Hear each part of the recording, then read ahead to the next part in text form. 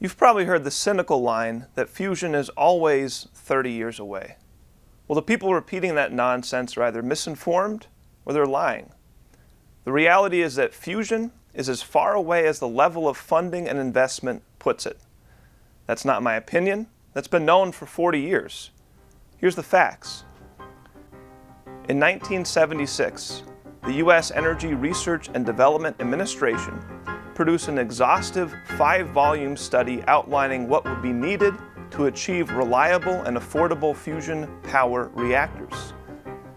And this wasn't just a plan to produce one reactor.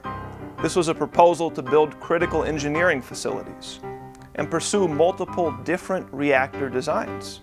The toroidal-shaped tokamak was seen as the most promising, but they also wanted to pursue designs for a linear, mirrored confinement system, as well as at least one alternative design based on utilizing certain unique characteristics of high-temperature, high-density plasmas to create fusion reactions through runaway so-called pinch effects. And the idea was to pursue these multiple designs through multiple stages of systems.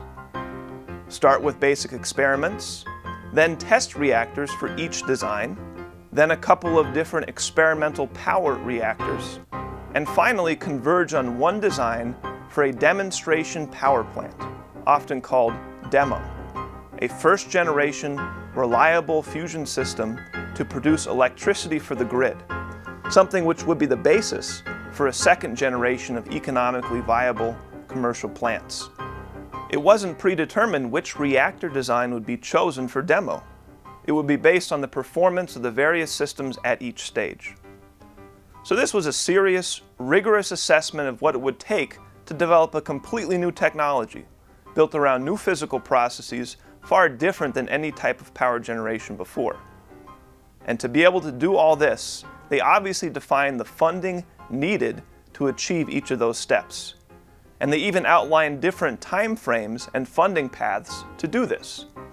The slowest path, with the lowest average annual funding required, was expected to have a demonstration fusion power plant online by 2005.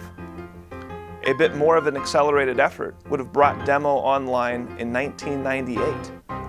A bit more funding and effort, DEMO by 1993.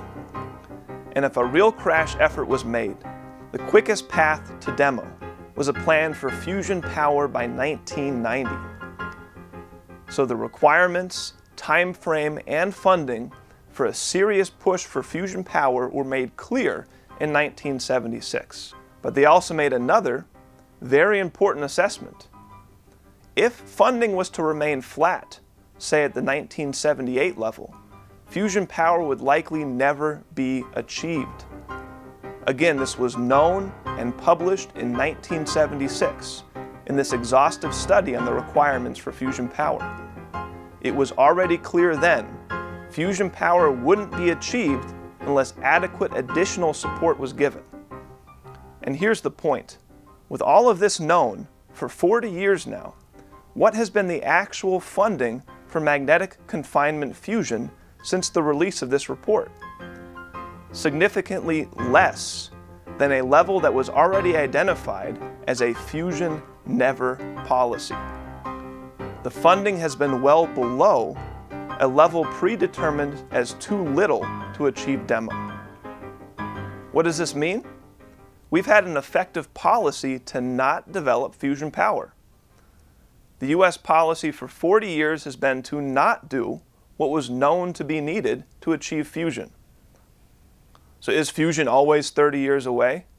Well, if you don't fund it, you can certainly make that the case. But that's saying something about the priorities and policies of the U.S. government, not something about fusion. So it's time to end this insanity. Quit wasting time and resources on silly things like windmills, solar power, and the like, and let's get into the future. Let's get into fusion. So get on the LaRouche PAC website, get active, and learn more.